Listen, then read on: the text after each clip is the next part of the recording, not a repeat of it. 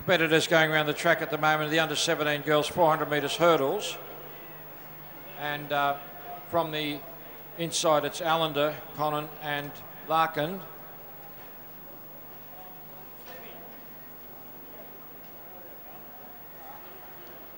.200 metres to go. They're still fairly evenly spaced as they go round.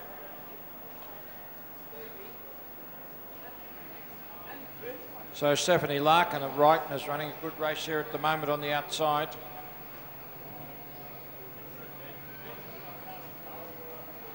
So Larkin over this with 2 hurdles to go. Larkin leading from Cotton and Allender.